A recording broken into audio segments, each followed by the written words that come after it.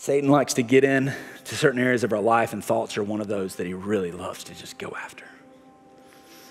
He likes to put lies, but I want to encourage you to take the lies of Satan and replace them with the promises of God. Romans chapter 12 and verse 2, it says, don't conform any longer to the patterns of this world.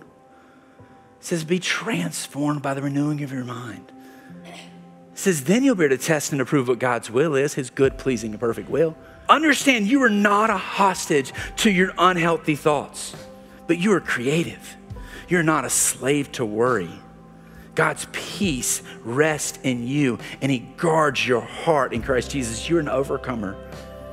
You've been rescued from sin. You are valuable. And Christ in me makes me the hope of glory.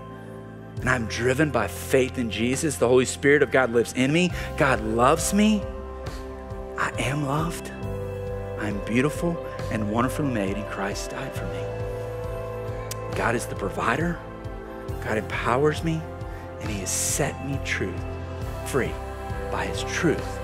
Those are the promises of God that I need to place in my life. I need to take control of these lies that Satan keeps putting in me that make me want to worry, and I need to replace them with the promises of God and knowing that God has got this, that he is in control,